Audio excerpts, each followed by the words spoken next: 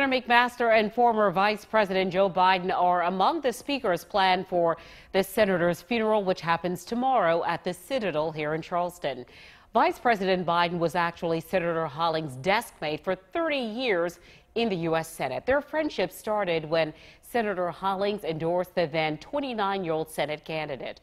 A month after the win, Hollings convinced him not to give up when Joe Biden's wife and daughter were killed tragically in a car accident. Vice President Biden often praised Senator Hollings, saying he lifted him when it mattered most.